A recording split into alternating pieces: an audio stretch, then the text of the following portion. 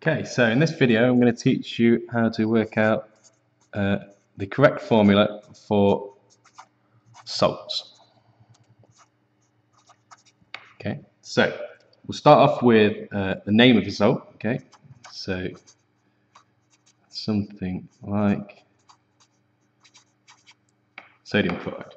Okay, first thing you've got to do then is get yourself a periodic table. Okay, something like this. Okay, if you stood in AQA, on the back of the periodic table you have this thing here, right, which is where you can look up the charges of all your ions. Okay, so I'm going to do that for you.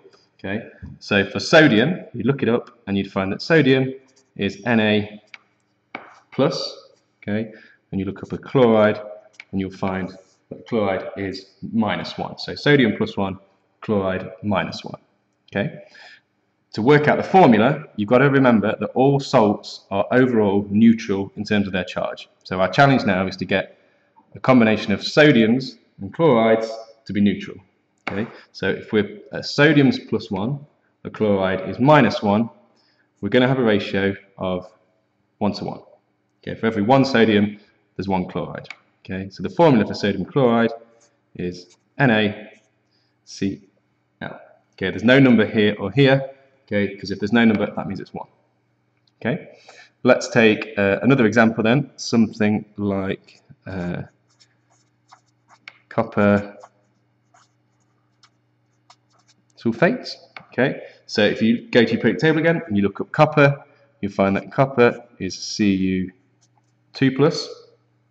Okay, and a sulfate is SO4 2-. Okay, probably one of the things that's worth memorizing, especially if you're thinking about doing chemistry any more past GCSE. Okay, but don't worry, you get to look it up in the exam. Okay, so same as before, we've got to make sure that overall this is neutral. Okay, so for every 1 copper that's 2+, I need 1 sulfate that's 2-. So just like the previous example, this is a 1:1. Okay, so the formula for copper sulfate is CuSO4. Okay, let's try another one then. So this time we're going to go for magnesium nitrate. Okay, again, get at your periodic table. You'll find that magnesium is Mg2+, and a nitrate is NO3-. Okay, slightly trickier this time in that the charges are different. Okay, so this time the ratio is for every 1 magnesium, right, I need 2 nitrates. Okay, 2 times -1 is -2, +2 equals 0. Okay, so the way we write that is we've got 1 magnesium. Now our nitrate needs to go in brackets, so we write NO3 in a bracket, and then we stick a 2 there. Okay, so that means 2 of everything that's inside that bracket. Okay, let's have a go at another one. So let's try ammonium. Let's go for ammonium sulfate.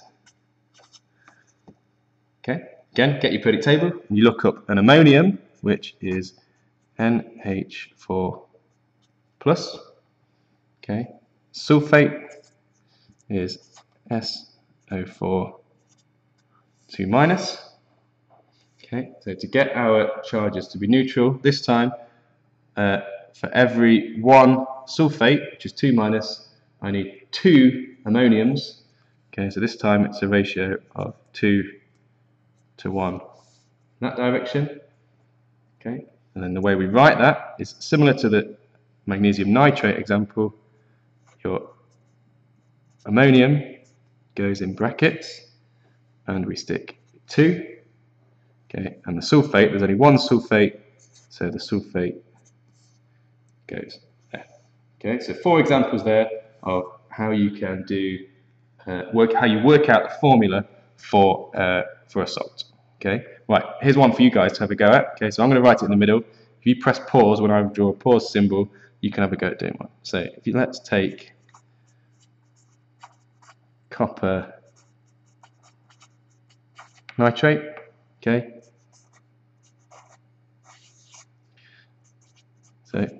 if you press pause,